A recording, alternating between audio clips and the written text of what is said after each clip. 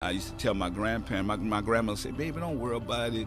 We gonna be all right. I said, no, grandma, I'm gonna get us up out of here. And I always thought it was basketball. So I worked on my game to get to college. I wasn't even thinking about the NBA, even though I know I wanted to make it to the NBA, but I'm like, look, if I get an education, then I'll be able to do something. I'll be able to get some better resources.